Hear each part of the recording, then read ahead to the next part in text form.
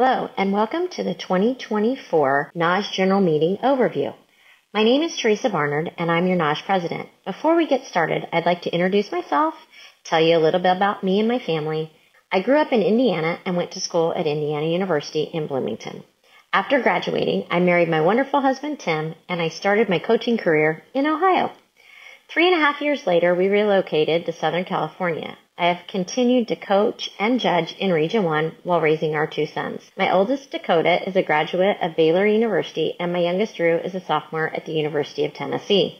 I love the sport of gymnastics, the people I've been able to meet, the places I've been able to go, and the athletes that have allowed me to be part of their journey. I am honored to serve as your NAWGJ President for the next 4 years. I'd like to introduce our executive officers, which are part of our NAWGJ Board of Directors. The President, myself, Vice President Ann Hefner, Director of Finance Robin Rugg, Secretary Denise Green. The Board of Directors, along with the executive officers, met in St. Louis July 9th through the 11th, and then with our SJDs in person July 11th through the 13th. The Board of Directors also includes our regional judging directors: Region 1, April Brandon; Region 2, Priscilla Hickey; Region 3, Marilyn Bliley; Region 4, Robin Smith; Region 5, Deb Campbell; Region 6, Jim Burton; Region 7, Bonnie Sinnell; Region 8, Diane Thompson. Our at-large directors are National Judges Cup Director Evelyn Paradis, National Historian Director Gina Fuller, National Website Director Brenda Eberhardt, National Education Director Tammy Parsons, National Library and Tech Services Director Maureen Blair, and National Collegiate Assigner Jenna Carabell. Along with the duties of each office, each board member is active on 2 to 3 committees. If you'd like a list of these committees or the members, please check out the National Board of Directors tab on our website. If you scroll down, you will see the committees and the members listed. A quick overview of what happened in our 2023-2024 season by the numbers. NAWGJ has 2,234 members, an increase of 59 members. We provided judges for over 2,959 meets, including 389 collegiate meets. We made 20,872 assignments, including 2,399 collegiate competitions. Our YouTube channel had over 2,265 subscribers. At NAWGJ, our mission is education and service, and in the 2023-2024 season, that was well on display. Our education committee did 44 rapid reviews for development levels and Excel divisions, 11 online national clinics with over 2,991 participants. We did over 100 clinics at the state and regional levels. We digitized the Jackie 5 videos for judges training events at World Championships and Olympics to be used for future purposes. Our YouTube channel had over 300,000 views this year.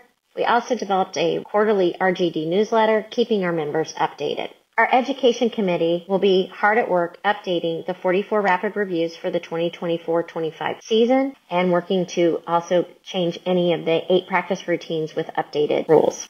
Our fall clinics utilized over 55 judges from across the country. Our winter clinics utilized over 100 judges from all over the country. Together, we can achieve so much. The education was twofold: helping people learn to be better clinicians and helping all of us become better judges. We had elections in the 2024 season. Our even number regions' new SJDs and co-SJDs took office May 15th. Our ongoing election for state committees in the even states was happening this summer, and those have all concluded. As you know, we did have a slight issue with some of the voting procedures, and we took those offline and handled that, and everything turned out great. And all our members have taken office. NAWGJ continues to be in great financial shape, but we're taking a look at our banking practices over the next few years to try to get them all in line. With term limits, it's getting increasingly more difficult to transition our accounts, and we need to work on that. But if you want to look at our financials or have any questions about what's going on, you can follow this QR code to see our tax returns or any other financial information you're interested in. Our National Judges Cup took place in Chicago, Illinois this year. There were a lot of kids very excited from Southern California and other areas that got to see snow while we were at the Judges Cup. We had over 90 volunteers from 25 states, 40 volunteers from Region 5 alone. 15 teams competed for the Patty J. Shipman Level 7 Team Challenge. Texas won first place, and second place went to Southern California, and third place to Maryland. Just a very enjoyable competition, and I know our SJDs and everybody gets very excited, and you get to see people year after year that that's the only chance you get to see them, so it's a great time to get together. I particularly enjoyed visiting with Bonnie from Texas and getting to watch her team win. So we hope to see all of you out there in the coming National Judges Cups. As I stated before, please come join us for the camaraderie and sense of community that is the National Judges Cup, the wonderful, fun, competitive spirit of the Patty J. Shipman session. Here's the QR code if you're interested in joining us. The 2025 National Judges Cup will be hosted in Fort Lauderdale, Florida, January 3rd through the 5th. We will be co-hosting it with American Twisters and USAG competitions. If you're at all interested, please sign up to come. The 2026 National Judges Cup will be in Anaheim, California at the Marriott Convention Center. It will be co-hosted with Fallbrook Gymnastics.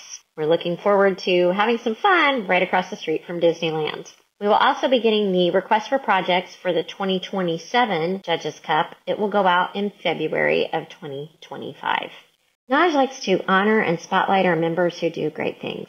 Every year we honor our Green Flag Award winners from our states and regionally. And every 4 years we have a National Green Flag Award winner, Lifetime Achievement winners, Hall of Fame winners.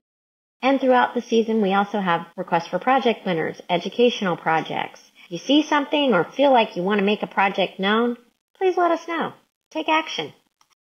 Sorry, this was meant to be a video, but doesn't seem to be working, so you get a picture instead of our inaugural Green Flag Parade. This was recognizing all the winners from across the country.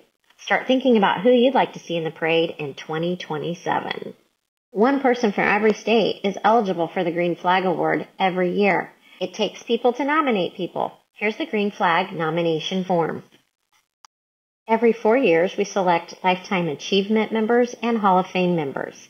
If you feel there's someone in your area or someone across the country that deserves this nomination, fill out the form and send it in to our award committee. We're working on updating the form for the 2025 season, but we would love to have people start thinking about projects to submit. Think outside the box, see what you can submit for an educational project to our national board. I'd like to take a moment to direct you to our social media guidelines, canons, and rules on our website. This is an important part of your NAWGJ membership, and it would be great if everyone would refresh their knowledge of them before judging season begins. We're always reviewing our bylaws and updating when needed. While I know they don't make for exciting reading, you can often find the answers to your questions in this document. Here's the QR code if you're in need of some late-night reading. Well, we've spent our summers attending congresses, educational events, watching the Olympics, and hopefully going on a few much-needed vacations. We begin to prepare for the 2024-2025 season. I ask that you take a moment and think about the things that you do to take care of yourself during the season. We often judge 4 and 5 sessions a day, 3 to 4 days during the week, and a lot of these sessions have 96 athletes per session. It leads to long days, 14 hours in a lot of cases. We want to make sure that we're taking care of ourselves. Stretching in between sessions, maybe going for a walk, getting a good night's rest, drinking enough water, eating the right foods, and taking much needed bathroom breaks. It's easier to do if you're on vault or bars, but if you're on beam or floor, we still need to make sure we take bathroom breaks. Just stop the equipment for a minute, run to the restroom, and come back. We need to take care of ourselves. Your health matters. Keeping that in mind, NAWGJ has a health and wellness section on our website. Perhaps refer to it. We have a lot of articles, and if you have any ideas for that website, we'd love to hear about it. Being exhausted and unable to focus while you're judging makes for a long day and a long weekend. In conclusion, I'd like to thank you for joining me for a brief overview of the 2024 General Meeting. Since April, I've had the pleasure of being a part of several meetings with various gymnastics organizations. It occurred to me we all have a common purpose. Let as many people as possible know how great our sport is. My hope is over the next 4 years as your president, this organization can help educate and serve our community while reminding people how great our sport is and how wonderful it is to be a part of the journey of all these coaches and judges and athletes. Until next time, have a wonderful year, and I look forward to seeing you all soon.